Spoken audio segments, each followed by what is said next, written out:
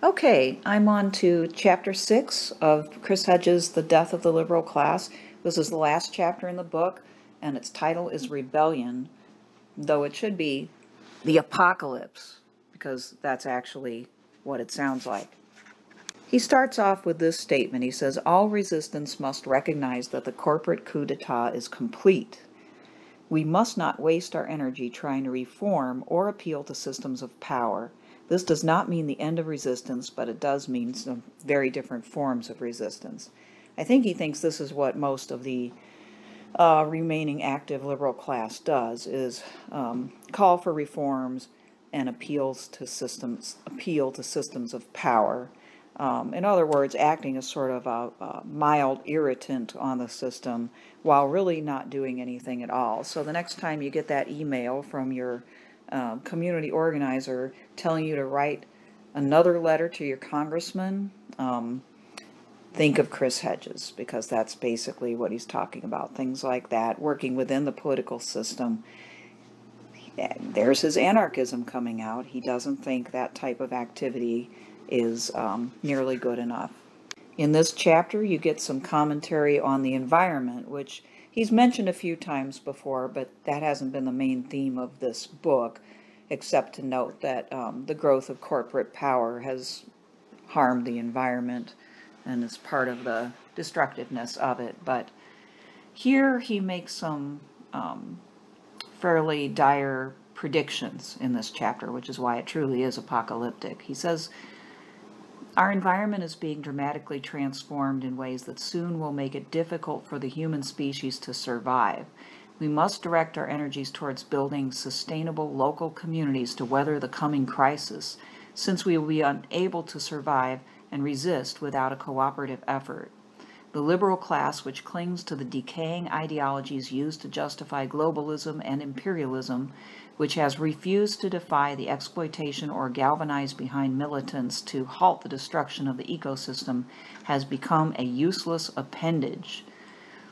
Now, remember, this was written in 2010, or published in 2010, not long after the stock market collapse and the economic crisis that the American people were in, and certainly remembered at this point, and which Hedges no doubt took to be the sign of worse things to come. Now, we did and have somewhat recovered from that, but you do realize, though, that it's been kind of a weird recovery. We went through the longest period of quantitative easing, basically printing money, and low to no interest rates in order to very, very, very slowly come out of that. And of course, in the process, the economy was transformed again, and a lot of people have entered the so-called gig economy. People are employed, but not necessarily in great jobs. So it's not the greatest, but it hasn't been a death spiral as he seems to predict in places in this chapter. In fact, he actually says the death spiral, which will wipe out whole sections of the human race, demands a return to a radical militancy that asks the uncomfortable question of whether it is time to break laws that, if followed, ensure our annihilation. So, of course, he reminds us that the liberal class has fallen down on the job. It has been bought off. It has bought into basically the same ideological faith in the market as where problems will be solved, and has, quote, handed away the rights of the working class and the middle class, end quote. Next, he becomes prophetic. He says, with its reformist and collaborative ethos, the liberal class lacks the capacity or the imagination to respond to this discontent. It has no ideas. Revolt, because of this, will come from the right, as it did in other eras of bankrupt liberalism in Nazi Germany, Fascist Italy, and Tsarist Russia. That this revolt will be funded, organized, and manipulated by the corporate forces that caused the collapse is one of the tragic ironies of history. But the blame lies with the liberal class. Liberals, by standing for nothing, made possible the rise of inverted and perhaps soon classical totalitarianism. Then, as if that wasn't apocalyptic enough, Hedges turns towards an argument that I will give a moniker to, a sort of shorthand name, the Benedict option. That is a book, while I'm talking I'll look up the author's name, but it's a book that became popular amongst certain Christians earlier this year, and maybe it was published the year before. But it's about basically the notion there is society is going to hell. Basically, Christians are going to have to kind of hole up and create communities amongst themselves in order to survive more or less a coming dark ages, and they have to act kind of like the monasteries of the medieval period and safeguard learning, literally safeguard knowledge for the future. Yeah, Rod Dreher is the author of The Benedict Option, A Strategy for Christians in a Post-Christian Nation. And that was a book written just this year, 2017. So, but here we have Chris Hedges saying something similar about 7 years earlier. He says, as communities fragment under the weight of internal chaos and the increasingly dramatic changes caused by global warming and economic despair, they'll face a difficult choice. They can retreat into a pure survivalist mode, a form of primitive tribalism without linking themselves to the concentric circles of the wider community and planet. This retreat will leave participants as morally and spiritually bankrupt as the corporate forces arrayed against us. It is imperative that, like the monasteries in the Middle Ages, communities nurture the intellectual and artistic traditions that make possible a civil society, humanism, and the common good. Access to parcels of agricultural land will be paramount. We will have to grasp, as the medieval monks did, that we cannot alter the larger culture around us, at least in the short term, but we may be able to retain the moral codes and culture for generations beyond ours. And it's interesting that he says that we will have to have access to parcels of agricultural land.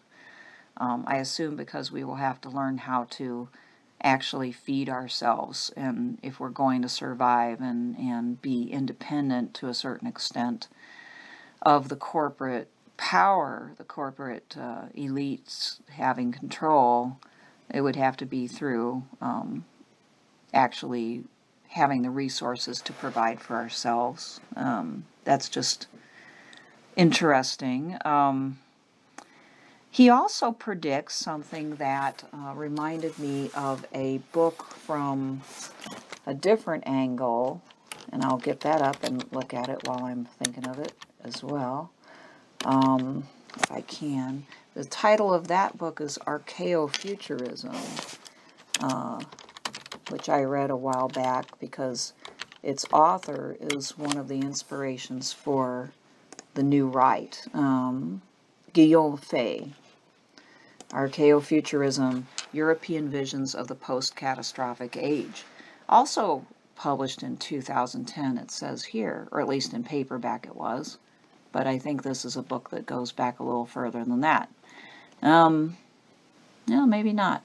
Anyway, so in that book, Fay, he talks about how we won't be able to sustain the level of development even in the Western world, let alone continue to extend that to the rest of the world.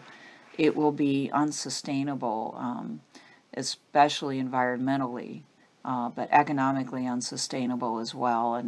And he predicts that and kind of advocates that we do engage in a sort of tribalism in which people in different parts of the world live very differently and kind of coexist, with the centers in Europe being in this future development of high technology, relative, mechanization and comfort. In other parts of the world, going back to a tribal way of life, very simple and primitive. And the one thing that struck me about that book was that Faye seems to think that people would be okay with that kind of coexistence. So I'm not sure I'm not sure I can agree with that. It seems to me, kind of a classic of the new right. And in a way, so Faye looks at it positively. This is a way that we can preserve civilization and we can sort of live together, not bothering each other, not exploiting each other, having our own national identities. And we have Hedges on the other side of this, calling such things privileged little islands where some will have access to security and goods denied to the rest of us. So, same thing being seen from two different angles. I find that interesting. Hedges then moves on to what are people to do to resist the corporate state? And he advocates nonviolent acts of disobedience. He says nonviolent acts of disobedience and the breaking of laws to disrupt the corporate assault on human life and the ecosystem will keep us whole. But he says also, once we use violence against violence, we enter a moral void. So he does not advocate the use of violence generally, although in here you get the sense that he's not a complete pacifist, that there are points in time when it is necessary to use violence, but not as a strategy, apparently, not as a strategy to oppose this, because after all, his reasoning is also, at this point, the state has all the power. It has enough power, the so-called corporate state, that any sort of resistance to it by individuals or groups really would be met with too much force anyway. It's not really possible.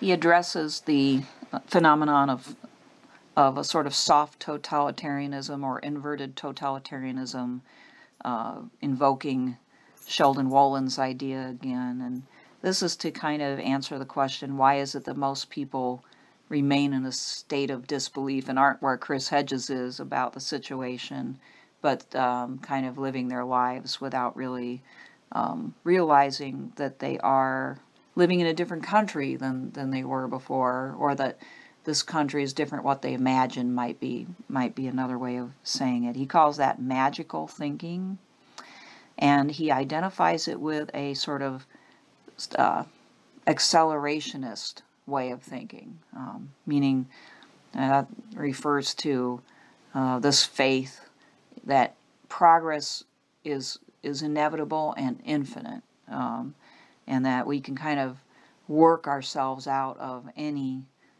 problems that we create for ourselves through the use of, well, what Jacques Ellul would call technique or planning or, furthering technology. He says this magical thinking, coupled with its bizarre ideology of limitless progress, holds out the promise of an impossible, unachievable happiness. It has turned whole nations, such as the United States, into self-consuming machines of death.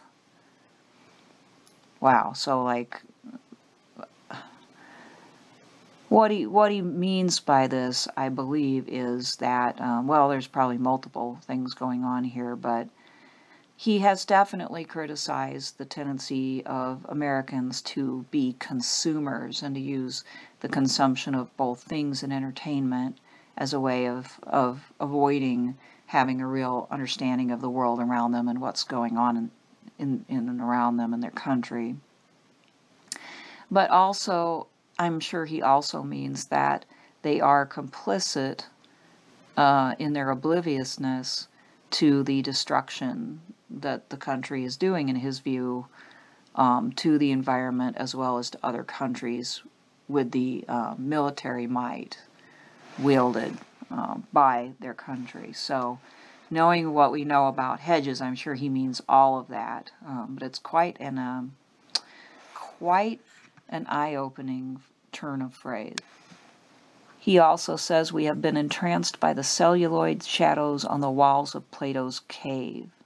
I like that turn of phrase as well, because say what you will, even if you don't agree with Hedges' apocalyptic level of despair here about the prospects for the future, it's kind of hard to argue that we haven't large numbers of people in the Western world in particular have given over to, I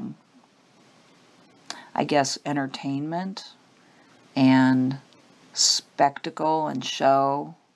And in fact, we tend to treat our political life as a show or spectacle of sorts. In other words, almost like a reality TV show that's partly about entertainment.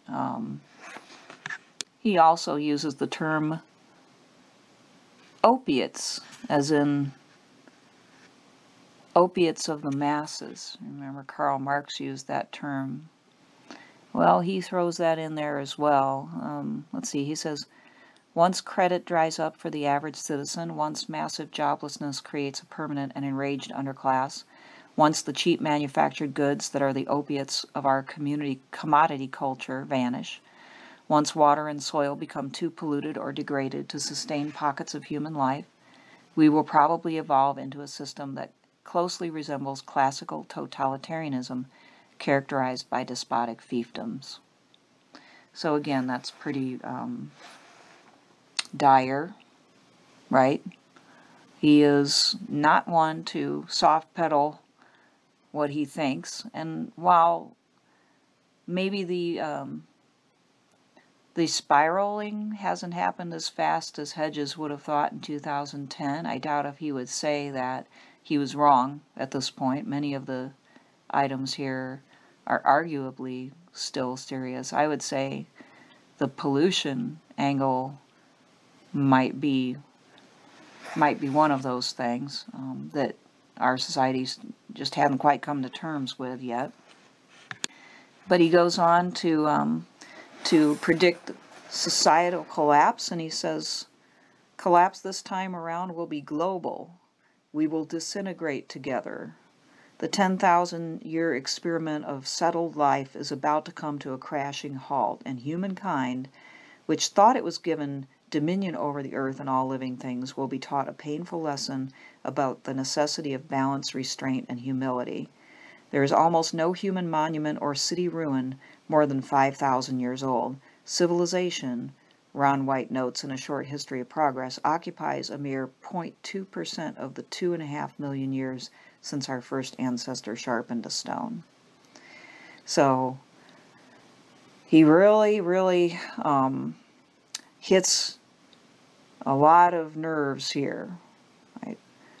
This is an extreme prediction. He's got to be feeling like he's the voice in the wilderness, you know, warning about something that that nobody believes in. I think Hedges thinks that an awful lot of people sleepwalk through their lives, and while they're vaguely aware that there's some serious issues out there, refuse to face them. And so part of his job is to be as, in a way, strident in a good way as he can be, to try to get the attention of his readers. I could go on, there's so much in here, but there's one part here that I'll just leave you with. It relates back to the environment and agriculture again, which seems to be looming rather large in this chapter. He says, if we build small self-contained structures, ones that do as little harm as possible to the environment, we can perhaps weather the collapse. This task will be accomplished through the creation of communities with access to sustainable agriculture, able to sever themselves as much as possible from commercial culture, and largely self-sufficient. These communities will have to build walls against the electronic propaganda and fear that will be pumped out over the airwaves. Canada will probably be a more hospitable place to do this than the United States, especially given America's undercurrent of violence, by which I think he means that it would be a more dangerous country to try to accomplish living in a small community with other people who want to live peacefully and not be disturbed. So, Why is sustainable agriculture so important? I think it's just because so sustainable agriculture is another word for organic agriculture, meaning, using methods that don't require so-called external inputs like artificial fertilizer and water when it doesn't rain, things like that. And while we tend to think of fertilizer and pesticides and all these things as progress and feeding, making us able to feed so many more people, they are things that we then come to rely on. And I think the value of sustainable agriculture for Hedges here is that if you can figure out how to grow enough for your own small community without the use of these things, using, for instance, natural fertilizer like compost, natural pesticides like chickens and whatnot, that then you're not beholden to corporate power. You're not buying into the corporate system. Therefore, they can't yank those things away from you or raise the prices and make it impossible for you to feed yourself. So, strangely enough, I think that it is about, definitely about independence. And it's an interesting juxtaposition, the idea of sustainability, which is an environmental term that's often associated with more government. But that's only because in the minds of Americans it can only be had by government regulation. And it's being juxtaposed with independence or, self-sufficiency. And when you think about that, it's exactly what it could do for people if they could do this. If they could live in small communities and farm sustainably, they could become relatively independent of corporate power, at least economically. So anyway, I mean, there's a little bit of a hopeful note in a rather catastrophic sounding ending to this book. Hedges has given us a lot to think about, even if you don't agree with all of it. Who does, actually? If you agree with everything a writer says, you haven't really heard everything they've said. But he gives you a lot of food for thought, and so that's why I wanted to feature this book.